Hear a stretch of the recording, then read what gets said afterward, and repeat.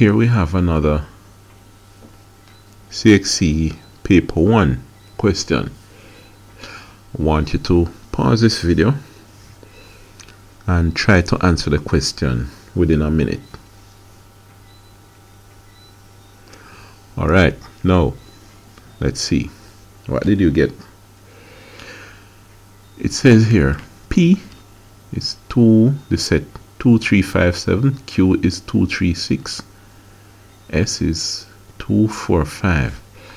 Then P intersect Q intersect S is, so remember that when you talk about intersection, it means the elements that are in all of them at the same time. They're common to all the sets.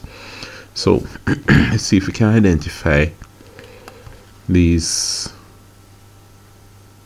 various items that are common to all the sets. I see 2 in P, 2 in Q, 2 in S. Okay, so 2 is there. Nice. What about 3? 3 is in P, 3 is in Q. I don't see 3 in S. 5.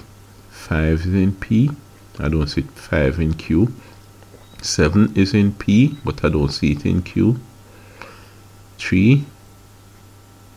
I did 3 already. 6. Well, 6 is not in P, so that's out. Let's see here. 4.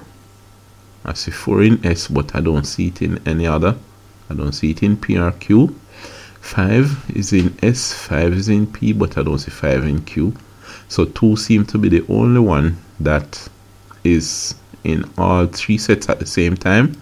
So the answer is B.